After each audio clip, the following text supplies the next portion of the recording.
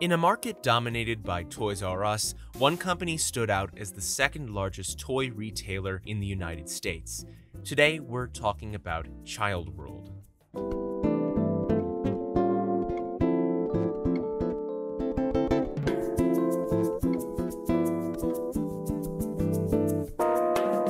It begins in Massachusetts in 1962, when Sidney Shneider, a Boston native, would team up with his former co-worker Joseph Arnesano to found Child World Incorporated in Quincy, with the company headquartered in Avon. The Child World stores were well known for their warehouse-style layout, and much like their competitor, employed a big box model, with long aisles and overstock stored in plain view. The stores used the grid layout, used everywhere from Walgreens to Walmart. This layout maximizes product exposure but makes quicker shopping difficult. However, it loses traffic flow for a more forced customer path, making the end caps of the aisles a great opportunity for product exposure and impulse buying. Chains like Target use this layout, but usually opt for the equally popular racetrack layout. Children's Palace, yet another toy chain to cash in on the relatively new superstore craze, would be founded in 1968.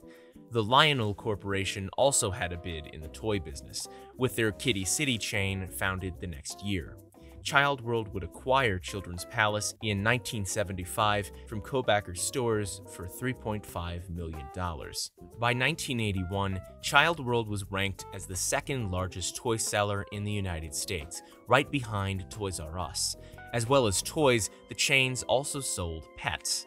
The Cole National Corporation, founded by Joseph Cole, operated Things Remembered, as well as several optical centers like Cole Vision, as well as Sears Optical and Montgomery Ward Vision. Cole would acquire Child World Incorporated that same year in what would be called its highest profile deal, and would oversee the latter of the company's most dominant era.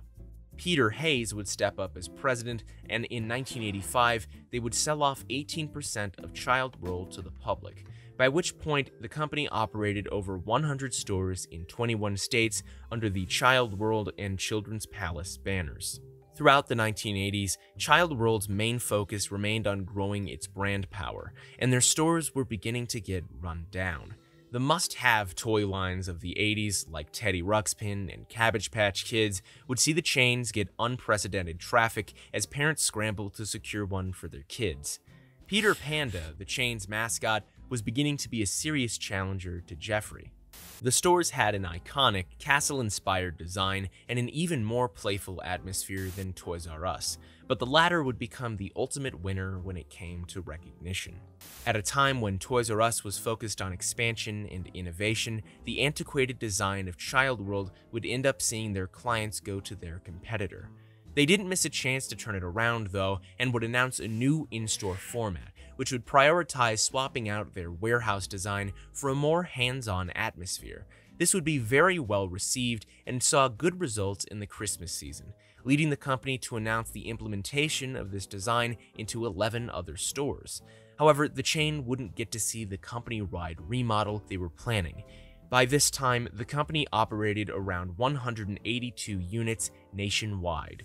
Entering the 90s, Hayes would resign from the company, and many of his fellow executives would follow suit, beginning a trend of frequent management changes, with each executive taking the company in a different direction. That year would also mark the beginning of the 1990 recession, which would continue through to the following March. The economy continues to grind down, taking stocks, bonds, and the dollar with it. We'll assess what our future will be like under the cheap dollar and what it means to our standard of living. With less money to spend on luxuries, Americans would turn to anyone who could offer a price cut. Child World simply couldn't. Brand power aside, money talks, and there weren't any coveted toy lines that would pull traffic back to the stores like before. Cole would restrict the amount of money going into the company and would result in them missing payment deadlines and racking up debt. This led to companies like Lego ignoring any requests for shipments and would see their overstock become understocked as they struggled to fill shelves. But Cole wouldn't let go until it was already too late. The chains would hold massive sales and started closing underperforming locations. But Cole was able to sell off Child World to a limited partnership in Avon, in agreement that Cole would take the grunt of the debt. The partnership would give control of the company to a group of former Toys R Us executives, but it wouldn't see any change and would end up closing around 26 locations and would lose their line of credit amid heavy quarterly losses. The company would enter 1991 with a debt in the neighborhood of $300 million, and it would prove to be their cause of death. With rising buy-ups and industry consolidation, along with intense pressures from Toys R Us and no help coming from newly impoverished Americans, they would be crushed under their debt. But this was a trend across the board, as Kitty City would enter Chapter 11 bankruptcy protection that year. As many American companies would slim down their operations, it would seem that the toy market would as well, and simply wasn't big enough for 3 dominant chains to survive. The industry would see several others hit the dust, from Circus World to K&K, both acquired by KB. Child World would end up closing over half their fleet, bringing the store count to 71, mostly focused in the Northeast. However, this was like using a band-aid to stop a sinking ship, and Child World would also file for Chapter 11. The presiding judge would find viable evidence that the Avon partnership had intentionally sabotaged the company, with the plan of liquidating it to avoid paying the debt they owed.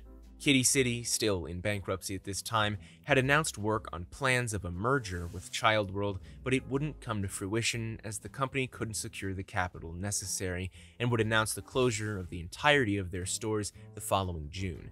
Child World's massive markdowns would ultimately become liquidation sales, and the process would take about 6 weeks to complete before the company was no more. Their late decision to adapt a new in-store format was coupled with the debt due to Cole and the recession's effect on the market, making a pretty deep hole that they simply weren't equipped to get out of. Even if they somehow managed to merge with Kitty City or survive in some other way, Walmart would have destroyed them. If we take a look at another industry, like with video rental, Hollywood Video was second behind Blockbuster for decades, but saw a similar fate for all the same reasons. Consolidation has become a bigger trend in modern business.